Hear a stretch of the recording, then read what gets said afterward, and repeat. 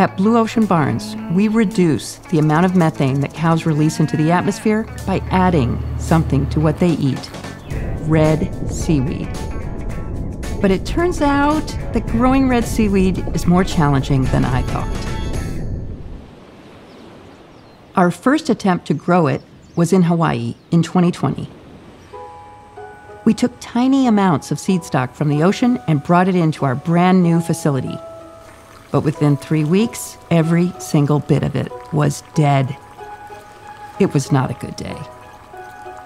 But we couldn't give up on something this important. We kept trying and kept learning, and after murdering a lot more seaweed, we were finally successful.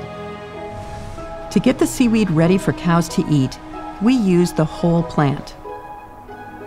Once it's fully grown, it's harvested, dried, ground up, and delivered to the farm for cows to eat.